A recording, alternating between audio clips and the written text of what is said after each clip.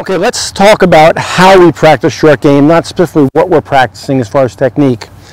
So when I come out and work on game, okay, I understand that when I go to the golf course later on and I have a short game shot, I get one chance.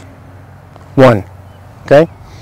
So what I'll generally do when I practice is I lay my 4 wedges out here, in this case against my golf bag.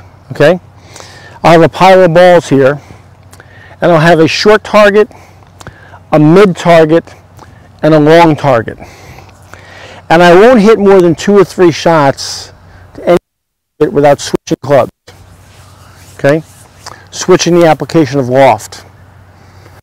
Playing with my ball position. Playing with how much shaft I'm employing.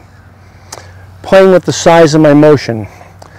Playing with how long or tall I grip the club. How much down the club or up the club my hands are. Okay? So I'll experiment. You know who the greatest 2 short game teachers in America are today? Dr. Trial and Mr. Error. Okay? You come out here and you become creative in your short game shots and you try different things. And you don't get 17 chances to one target. 2 or 3, try something else.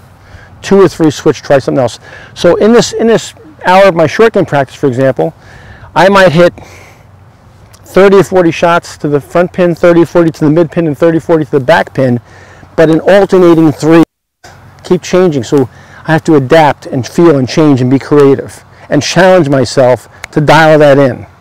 Because remember, on the golf course, you get one chance.